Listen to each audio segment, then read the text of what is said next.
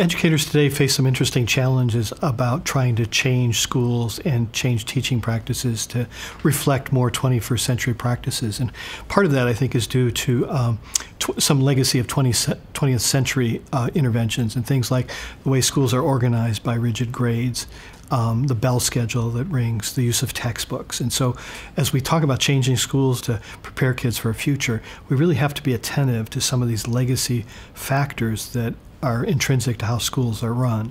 And this is also something we have to communicate with our parents, because it's the schooling that they went to. And in terms of making the change, we have to help them understand how we need different schools for our children to prepare them for a future that's different than the past that we experienced. And we often forget that when we're thinking about change. We say we want change, but then we go back and we look at how Grandma and Grandpa went to a one-room schoolhouse, and we're saying, okay, well, that wasn't really good enough. Well, wait, it was good enough for them, and they're successful in life right now. So what is it that we're giving up in this terms of cultural transmission? Because part of the central function of schools is to transmit that knowledge that the culture deems important from one generation to the next. And so how do we make these changes but honor the past? And so one of the challenges for schools is to think about, okay, what does stand the test of time? That yes, you're going to learn this much like Grandma and Grandpa had to, because it has this long-term value, versus what do we have to let go? Because now I really don't have to know that, because I have these new things that I can look it up. And is that bad? I mean, is it to have to look it up? That's not the same as knowing it personally.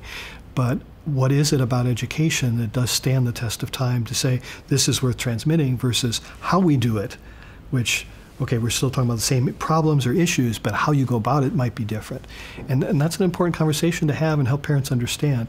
My sense is that most parents are supportive. You know, basically we're telling our children, you have to know everything Grandpa did, everything I know, and you have to know more. And that's challenging because the school day is limited. The question of how do we discern what stands the test of time is really an important one for everybody, because we all have a vested interest in the future. We're going to be looking for solutions that we don't have now. And so that means our children are going to have to make discoveries of things that we can't anticipate. And sometimes things go awry. The future isn't as nice as we thought it should be. But that is really an important question for us to think about every time a technology challenges the fact that you don't have to do it that way or you don't have to know this. We really should be having a little bit of a conversation to say, is there a downside to not knowing this? And again, the fact I can look up a lot of things on Google and get that immediate answer frees my brain to think at higher levels or to think about more complex problems. Teachers asking questions that they already know the answer to is probably not going to get us what we need in the future when we want to solve the problem of how to get a man on Mars or how to cure cancer.